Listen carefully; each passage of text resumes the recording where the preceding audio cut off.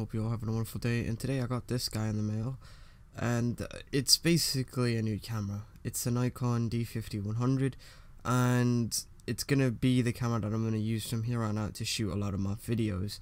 The reason being, it was basically that sweet spot, what I could find at least, in between price and sort of performance and quality that I can get out of this thing for the money that I was going to pay for it. So it happened to be one of like the most recommended cameras, and a lot of YouTubers are still using it even up to today, even though it came out quite a few years ago. Now the problem with this camera is that while it's very good, it's a DSLR. It can, you can do a lot of things with it what you can't really do with a point and shoot, and its firmware has a lot of limitations in it, and that's what really holds you back from really doing a lot of the things that you would normally do with a professional grade camera, for instance, right? And today I'm going to be showing you basically how to hack the firmware a bit. It's very simple, it's very easy. All you need is a computer and an SD card in your camera. And I do want to mention before we actually proceed any further that if you have a warranty on this thing, this will probably void your warranty because of the fact that we're going to be modifying firmware and flashing it. Also, do be careful when you do this. The risk of anything actually going wrong is very low, but you need to be very careful when you do this. I do recommend, before even attempting to do anything else, that your battery is at least full, or at least you have one good full battery that you're going to use for this entire process, that your SD card is a good SD card, that it's not failing, that it's not corrupting data randomly, and basically patience, because this will take a little bit of time, but don't rush it. If it feels like it's taking a while, it's gonna take a while, so don't worry. Don't turn the thing off in the middle of it flashing, obviously, because that will brick it.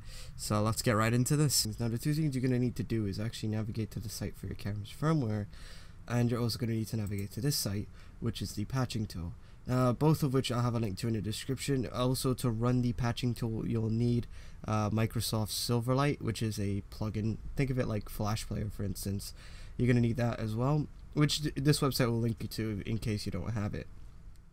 Now, the first thing you're going to do is actually just scroll down and make sure you get the firmware file. So you just check accept and hit download, which I've already done here. And as you can see, I have the file here. Now, it's not going to really do anything when you run it. It's just going to give you a folder. So as you can see, a folder just appeared here. So this folder will have this bin file. Now this bin file is the firmware itself. This is all the code that the camera will use to store in memory.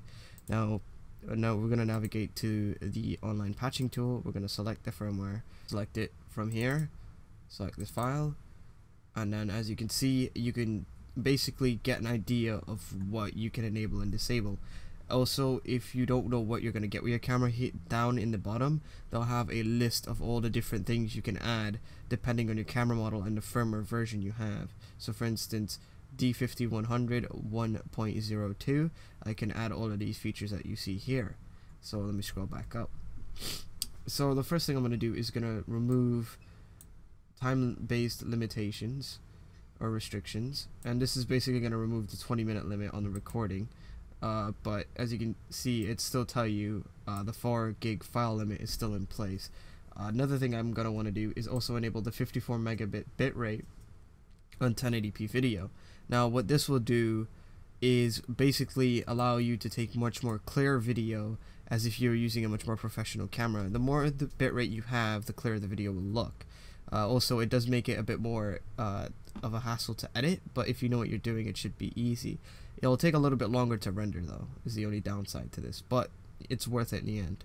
So I'm going to check that, and another thing I'm going to check is also make the compression for RAW actually lossless, so there is no compression. It'll give you bigger file sizes, but if I'm shooting in RAW, I kind of want it to be in that format, so that way I can see the entire image without any sort of compression whatsoever. Let's see what else I can do here. And another thing, for whatever reason in the future, I buy non-branded batteries, I'm going to also enable that. So as you can see, it's very simple. You really don't have to hassle with anything here. You just enable this and that's it. And some of the patches don't actually have a description, but the main ones like these will. They'll tell you, what does what and stuff like that. But yeah, that's about it. And the only thing I think I can also say is for these ones that are like red, I believe these ones are broken in this firmware version, and the ones that are green are fixed. So let's hit saved patch file now. I'm basically gonna just name it the same file, except we're gonna just name it underscore patched, like so, and just save that, and it should be in that folder now. So if you minimize it, as you can see, it's there. Basically the same file size, so no need to worry about that. Now the next thing we're gonna want to do is actually we're gonna move back to the camera now. And I'm kind of going to pause the video here for a second and put this in post, because I realized when I was doing this that when you make a higher, or if you choose the higher bitrate option on the website, it actually decreases the amount of time you have for recording. So for instance, if I put the 54 megabit option, it would only allow me to record about 10 minutes. So do be wary of that, but in the end I ended up reverting that option just to get the extra time from the time restriction thing removed. It bumps it up from 20 minutes to 25 minutes, and what you see on screen is the image of the options I ended up using after messing around with this for about a few minutes. Alright, so now that we're back at the camera, what we're going to do is we're going to take out the SD card, like so, put it in the computer, which is all the way over here. And then, now that we're on the computer, all we're going to do is take the patched bin file and throw it onto the root of the SD card. Like that. Now we're going to close out of this, close out of that. Then we're going to take the SD card back out now, like that. And we'll go back to the camera. So we're going to plug the SD card back into the camera. It's the wrong way around. There we go. Like so. And now what we're going to do is we're going to turn on the camera like we normally would. Like this, and let me actually get onto the Alright, so now hopefully you guys can actually see the screen. Apologies for the shaky hands, but now what you want to do is you're going to hit your menu key and wait for the menu to come up. You're going to navigate to the wrench icon and then scroll down until you see the option that says firmware version, like that. And then next you're going to scroll down and hit update, and then it'll give you a prompt. You'll just hit yes. And after you hit yes, you'll notice the update will take a little bit of time. So do set the camera down and let it update. I'm going to fast forward this bit here so you guys don't get bored, and I'll be back when it's done.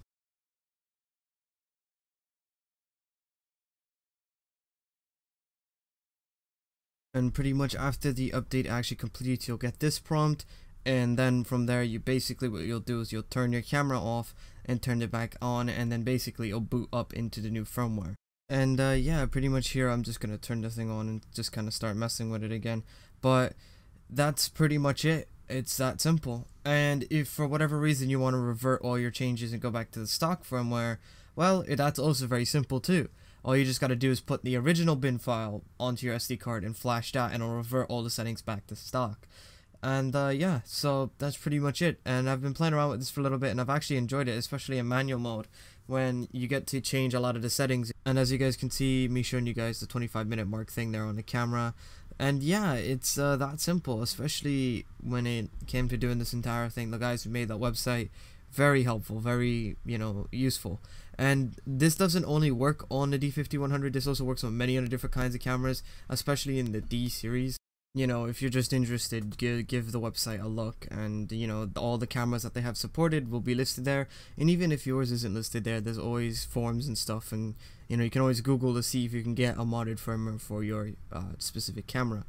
That's why I ended up picking this one up, because of how universal it was, and that everyone basically knew how to mod the firmware, unlike the L820, which is great, but it lacks a lot for a camera. That point and shoot that I used for quite some time, especially when it came to like focusing and stuff, it didn't really have a manual focus.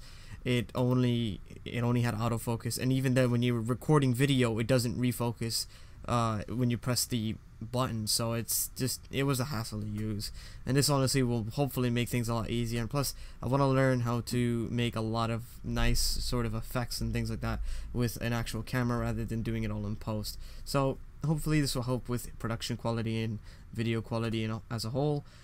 Also, one last thing before I end this video, I do show a thing here. Basically I bought a bracket for this camera and light I've had for a while. I used to use the light and microphone on my old camera, but as you can see, there it is. The bracket, it's supposed to be for a flash bracket, well, a flash like an old school camera flash, but I ended up using it with this anyway. It works just fine. It was the cheapest bracket I could find, and yeah, that's pretty much it.